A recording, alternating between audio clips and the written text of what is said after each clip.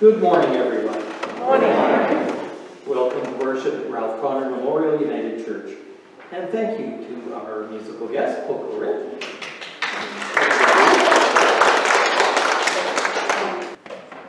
Whether you are here from Minisnee or Banff or Canmore, from elsewhere in the Bow Valley or elsewhere in the world, we hope that you will find a place of welcome with us today.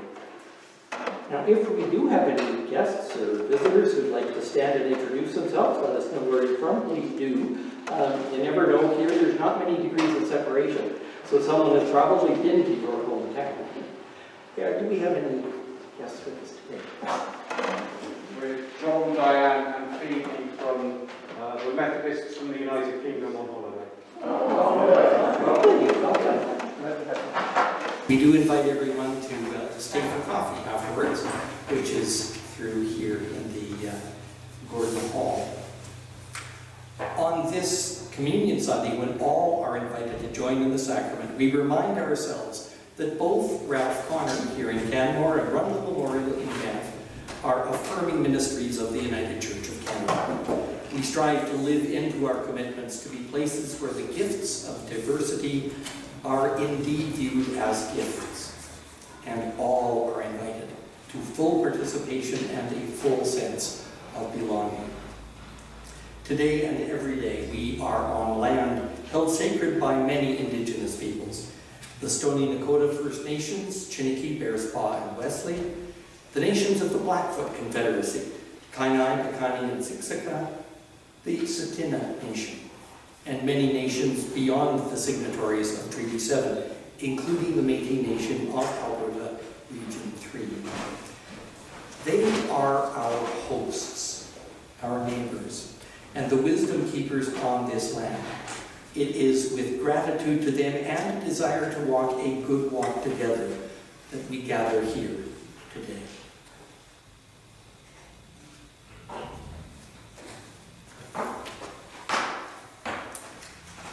We know that Christ is with us at all times and in all places. I'll try plan B here.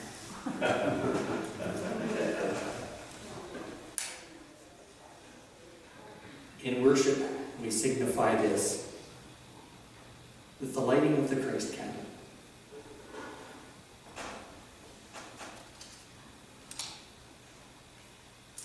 And from the Christ candle, we light a second candle with a definite intent.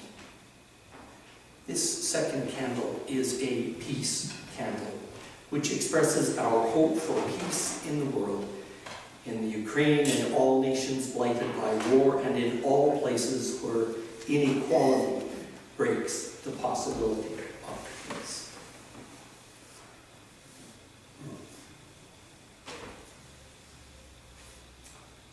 Today's call to worship comes to us from the Song of Faith of the United Church of Canada.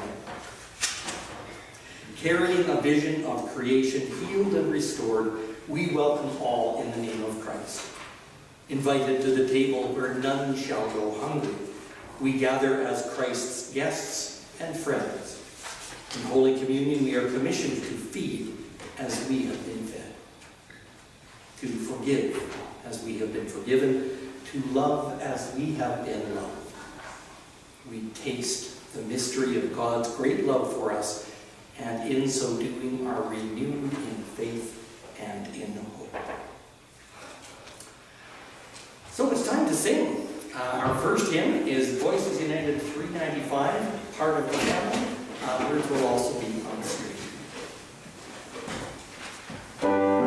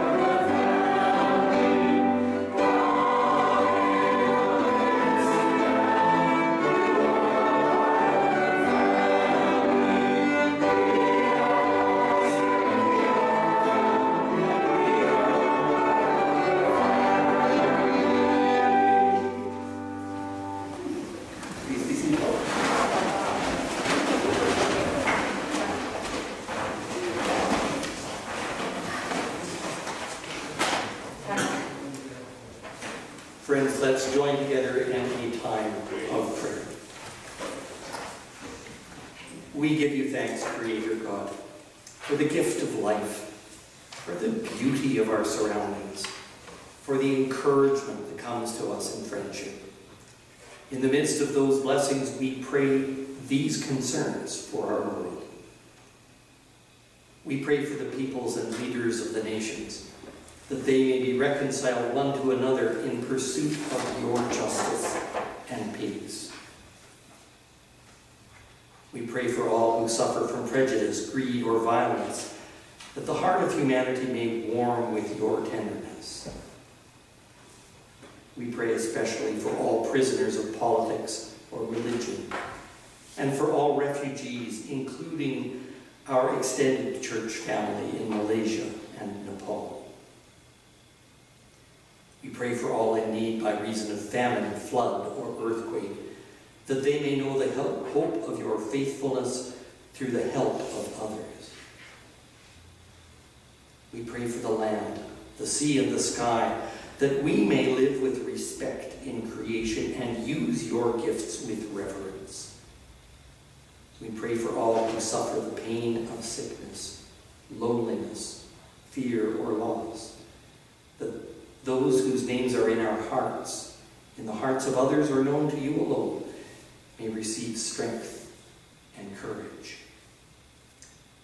We pray also for those who mourn loved ones, those who mourn things that have changed and appear not to be changing back.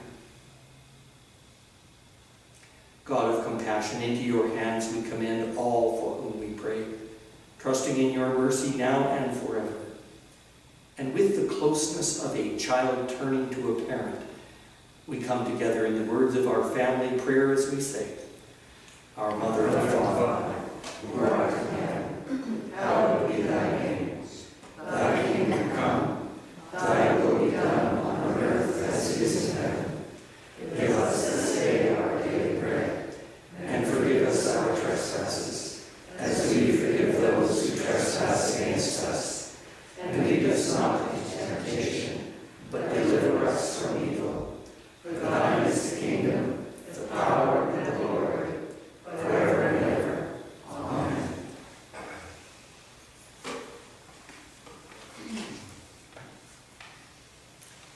Today's scripture reading comes to us from the first book of Kings, chapter 17, reading verses 8 to 16. The Lord told Elijah, Go to the town of Zarephath in Sidon and live there. I've told a widow in that town to give you food. When Elijah came near the town gate of Zarephath, he saw a widow gathering sticks for a fire. Would you please bring me a cup of water? He asked. As she left to get it, he asked, Would you also bring me a piece of bread? The widow answered, In the name of the living Lord your God, I swear that I don't have any bread. All I have is a handful of flour and a little olive oil. I'm on my way home now with these few sticks to cook what I have for my son and me. After that, we will starve to death. Elijah said, Everything will be fine. Do what you said. Go home and fix something for you and your son, but first, please, make a small piece of bread and bring it to me. The Lord God of Israel has promised you that your jar of flour won't run out and your bottle of oil won't dry up before he sends rain for the crops. The widow went home and did exactly what Elijah had told her. She and Elijah and her family had enough food for a long time. The Lord kept the promise that his prophet Elijah had made, and she did not run out of flour or oil. Here ends today's scripture reading.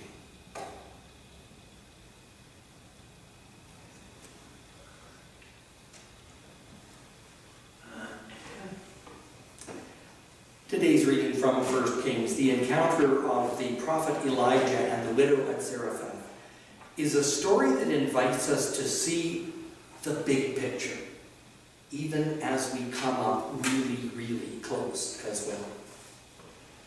At first glance, there's just basically the three characters, a crucial need, and a stated moral to the story. There is the prophet Elijah, a widow and her son, and the desperate need for food. When a perpetual supply of ingredients is provided by God so that there will be bread throughout this impending time of drought, the faithfulness of God and those who trust in God is praised. But as always, there are little details in the story that suggest bigger things are afoot here. In this case, first of all, we note the location, Zarephath, a village which was not in Israel, but west of there, between the coastal cities of Sidon and Tyre. There was some extremely nasty political and religious energy between the place that Elijah is from, Israel, and this territory on the Mediterranean coast. Beside this, behind this, underneath this, Ahaz, the king of Israel, was married to Jezebel, whose father was, yes, the king of Sidon and Tyre. And recently, many of the priests of Israel had been executed in favor of the priests of Baal from Sidon and Tyre. Speaking God's anger about these murders and the ease with which Ahaz was trying to turn the nation to other gods, the prophet Elijah managed to make enemies of both Ahaz and Jezebel, and has been in hiding up in the mountains. When he emerges, he comes to Zarephath in the middle, right in the middle of this conflict, in the middle of enemy territory. So this is a significant political, religious statement. Now, from a 21st century Western viewpoint, there are other questions that we see in this story, like religious privilege, patriarchy, classism, sexism, as the needs of the older male prophet are dealt with before the profound needs of the young widow and her child. Now, a deep dive into the expectations of hospitality in that culture will alleviate some of these concerns, but not all of them.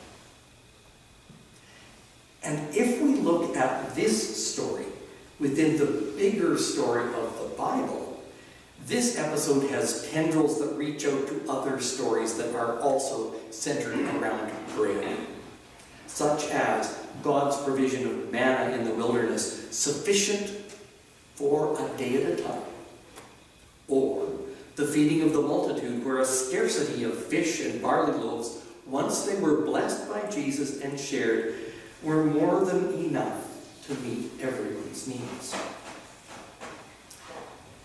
Now, I am so thankful that in our church tradition, we are encouraged to approach Scripture in these big picture ways. Rather than just assuming that we know the meaning, or we might remember something from Sunday school many decades ago, we are encouraged to go deeper and broader and to ask questions of our sacred text without worrying that God's going to get upset with us if we do. We bring our inquisitiveness and the work of historians and archaeologists, political scientists and sociologists, so that we can more accurately place these Bible stories within their own time and place, so that we might discern what they can say to us today.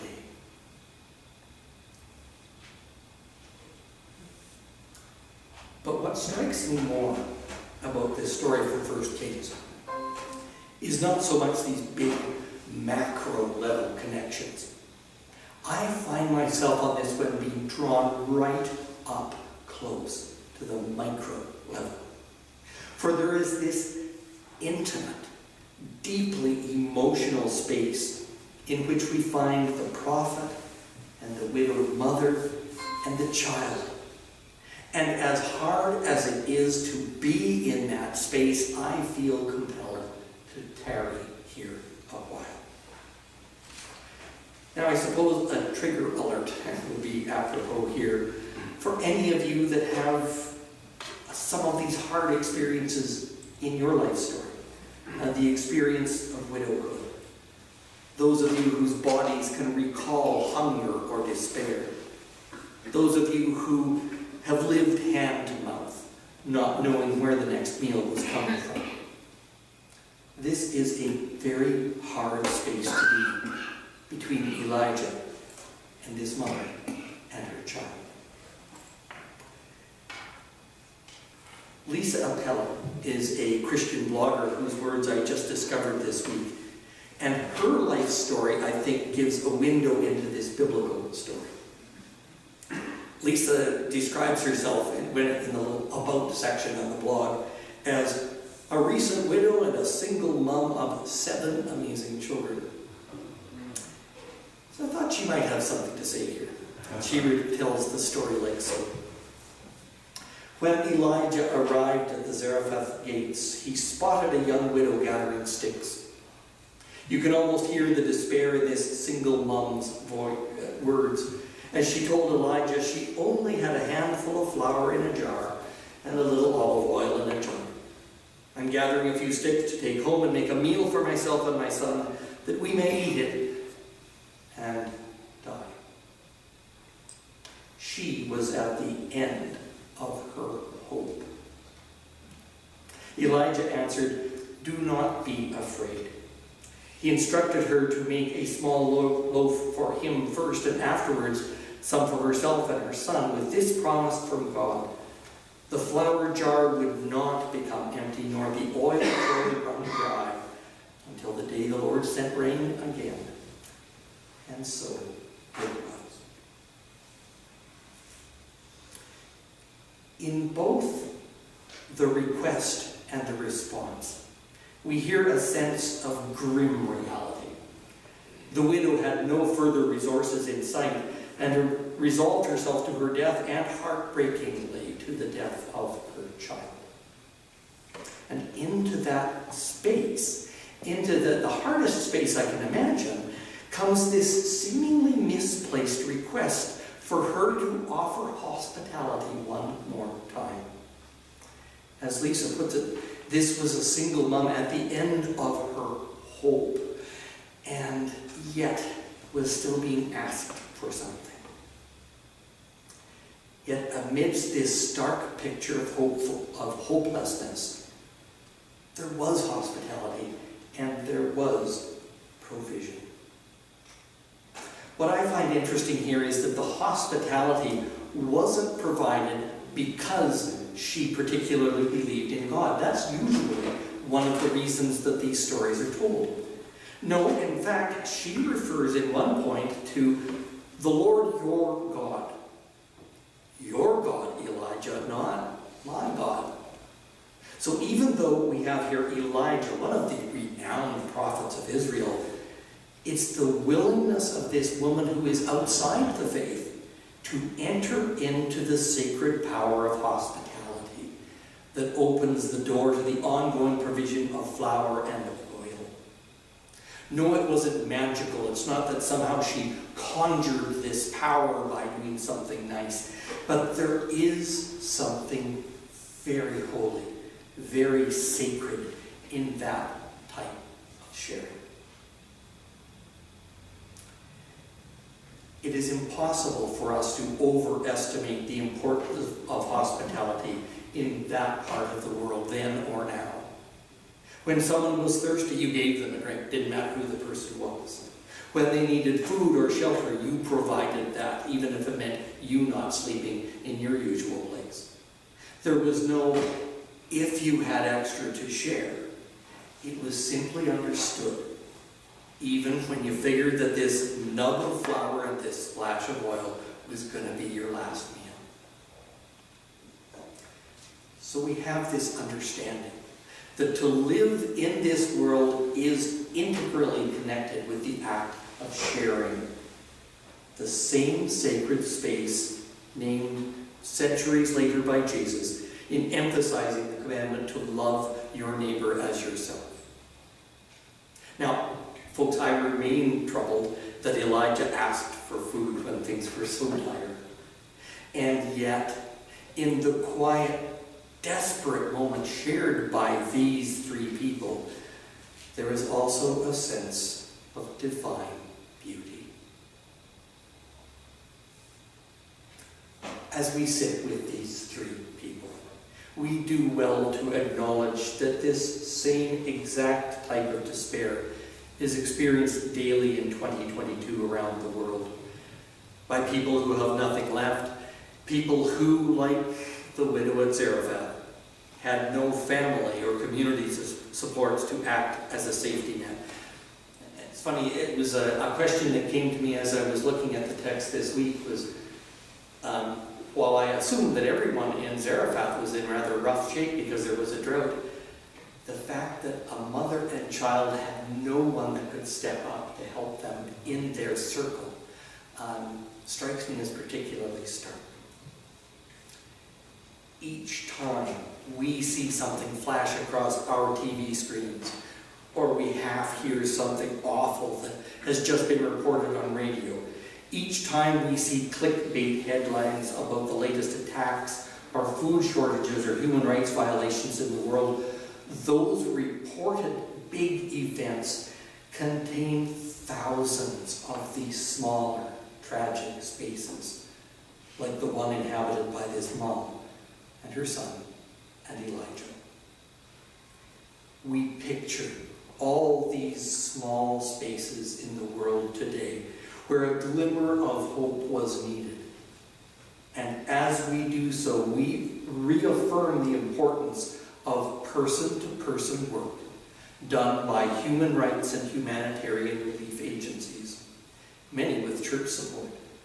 And we pledge that even in our late pandemic exhaustion, we will not turn away from Christ's call to a peace that is founded in equity and justice.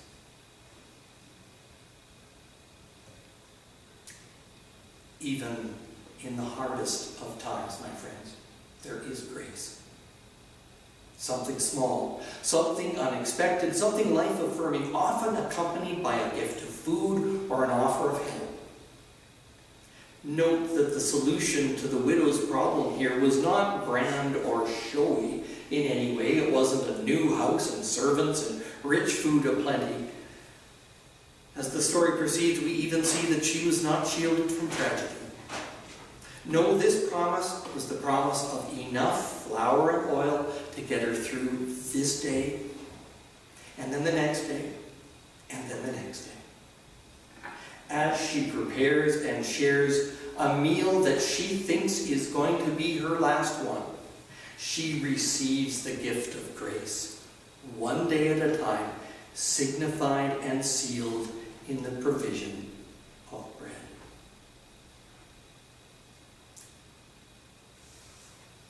We share this morning in a sacred ritual that goes back some 2,000 years, breaking the bread, sharing the fruit of the vine.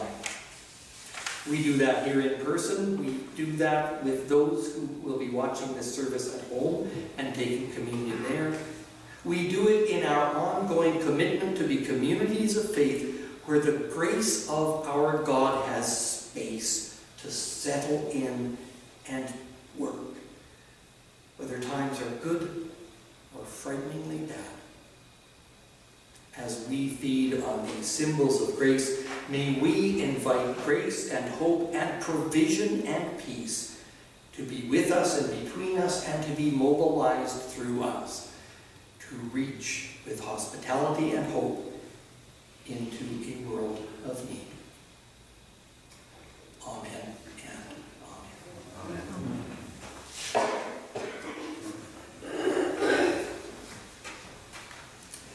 Our next hymn comes to us from the Ringbound More Voices, number 12, Come Touch and Bless Our Lives.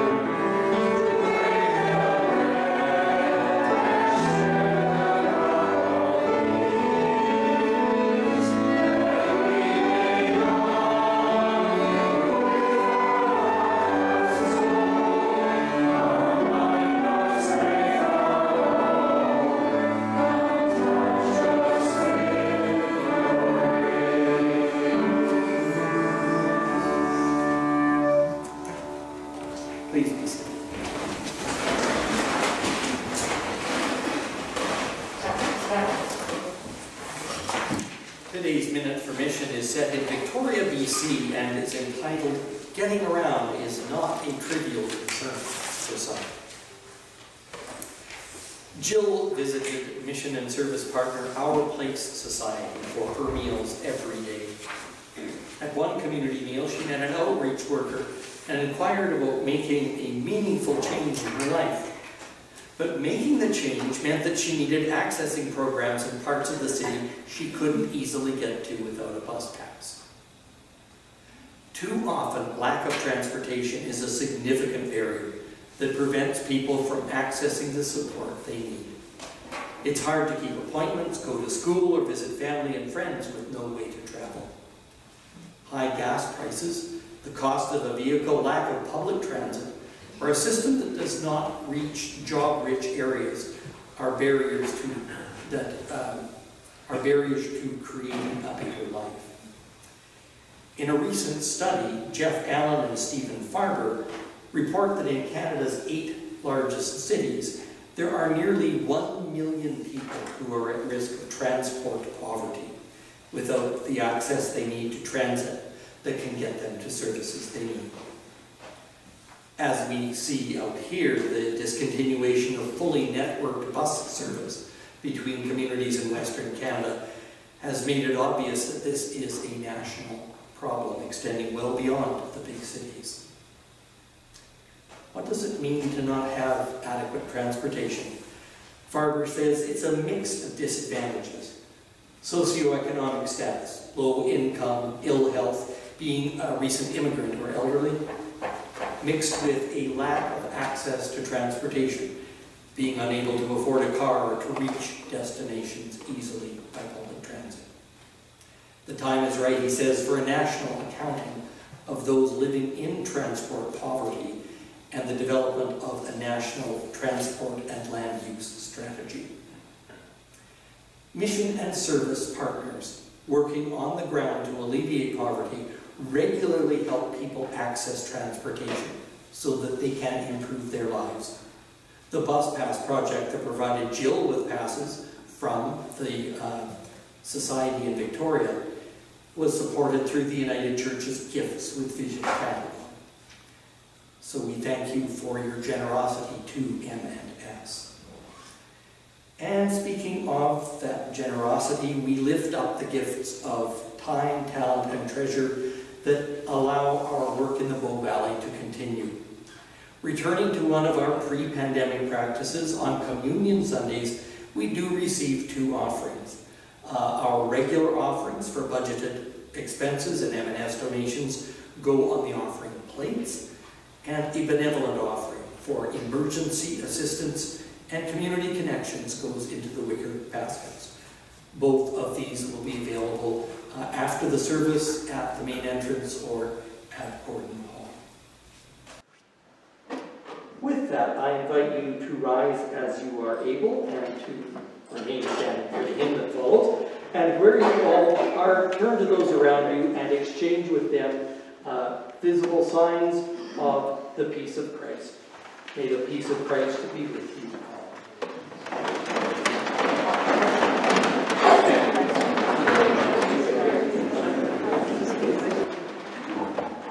It is verses 1 and 3 of O Jesus, Joy of Loving Hearts, Voices United, 472.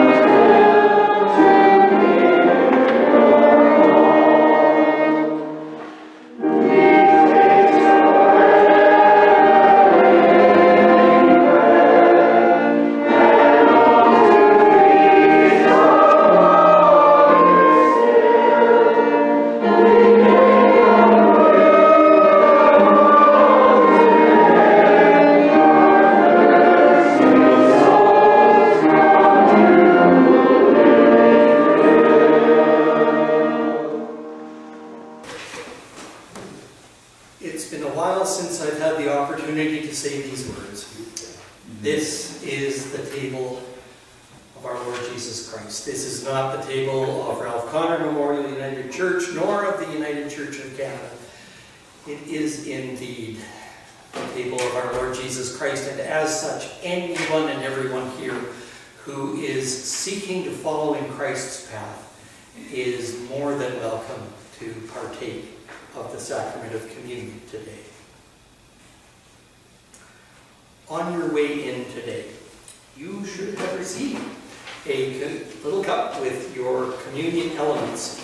If you did not, if you came in a different way or somehow you missed that, please put your hand up now and we will make sure that you get what you need to share. Very good. Looks like we have full adherence, so that's great.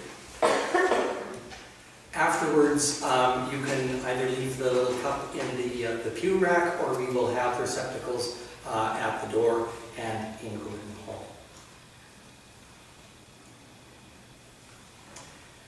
I also wanted to say a little bit about what is here at table. So I have the grapes and cracker as you do, but also from the sacred Passover Seder, we have the matzah, and we have the kosher grape juice that were part of that celebration. And you'll see in the communion prayer that it reaches into the fullness of our shared history with our Jewish sisters and brothers. I felt after that time with Rick it particularly important to mark that in our first larger sacred meal here together.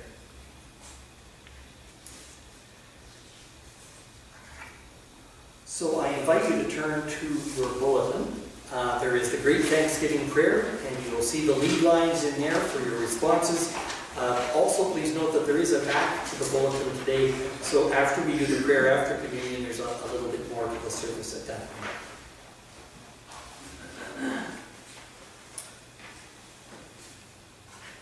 May God be with you. And also with you. Lift up your hearts. Lift up God. Let us give thanks to the Lord our God. It is right to give our thanks and praise.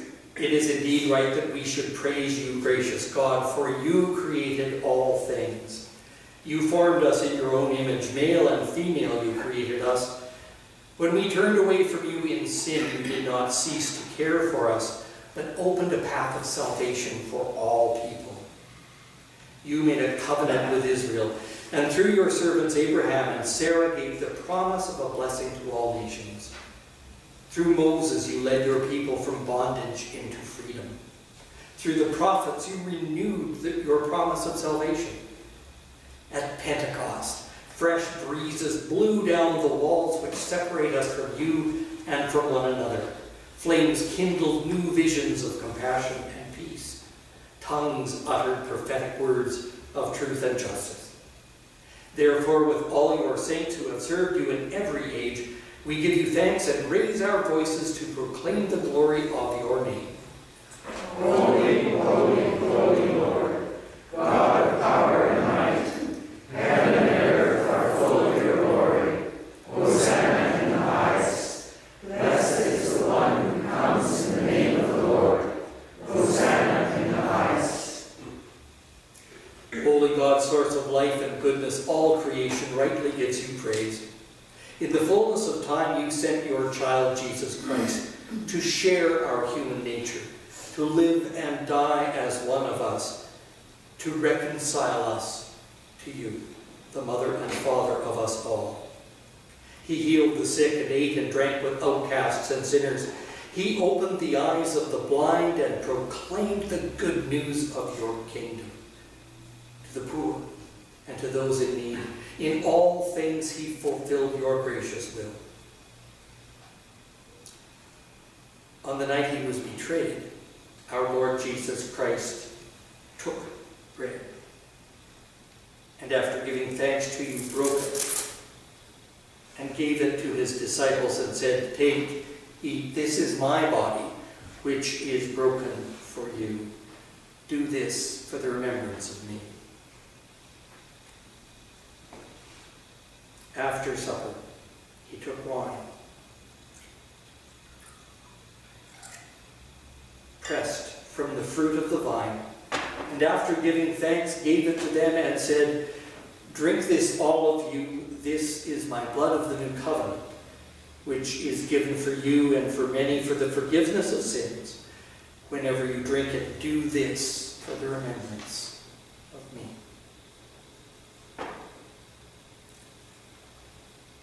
Gracious God, by the death of your child, you have destroyed the power of death, and by raising him to life, you have given us life forevermore. Therefore, we proclaim the mystery of faith. Christ has died. Christ is risen. Christ will come again. Recalling his death, proclaiming his resurrection, and looking for his coming again in glory, we offer you, O God, this bread and this cup. Send your Holy Spirit upon us and upon these gifts, that all who share these gifts may be one body, one holy people, a living sacrifice in Jesus Christ our Lord.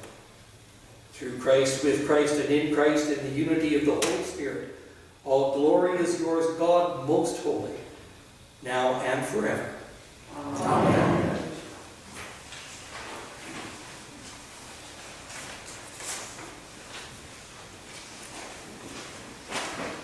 So now we take the elements of communion, and together, as we take this bread and the classic fish symbol that was shared by the early disciples, it was sort of a code that they had. We take this as a remembrance of Christ, the bread of life.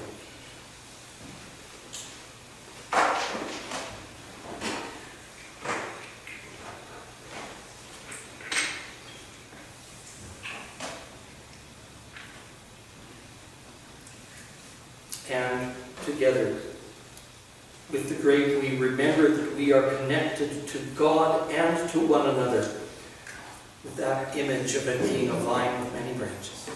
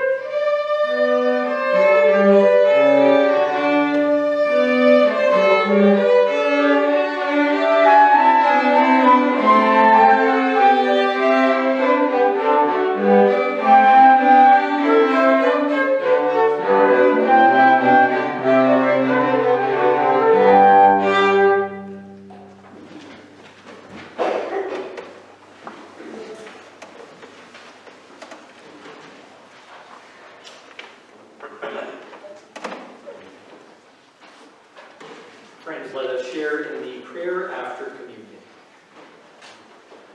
We give thanks, Almighty God, that you have refreshed us at your table by granting us the presence of Jesus Christ.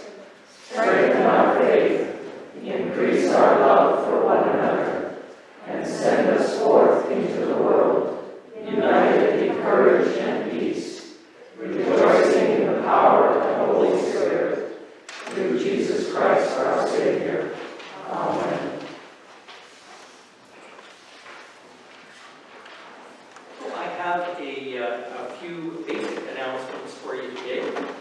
First off, next Sunday worship is here again at Ralph Connor, and all volunteers are still needed for that. So please go to the church website, ralphconnor.ca, or check the link that is in every Friday's newsletter to be able to sign up to do the greeting, coffee, lay reading. All positions are needed.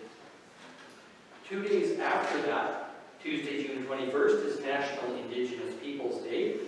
We will be having a special evening event with Gloria Snow at Ralph Connor at 7 o'clock. Wasn't sure if anyone wanted to say anything more about that, or just for people to make sure they come and spread the word.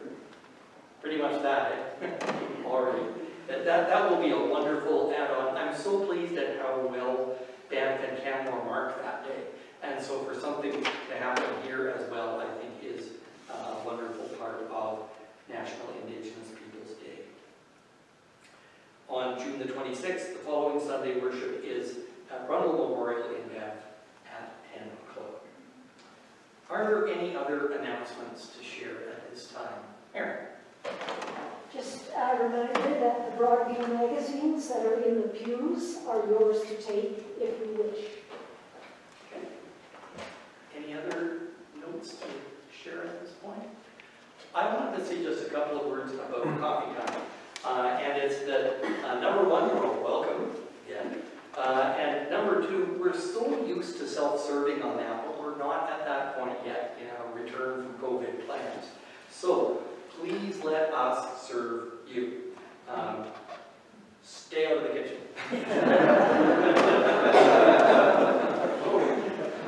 Afterwards, there are going to be a couple of gray bussing bins that you can put your dirty dishes in rather than popping into the sink and all that. So just let the folks that are doing that do that, and that will be great. And we do enjoy being able to stay and visit in that way that we missed for so long.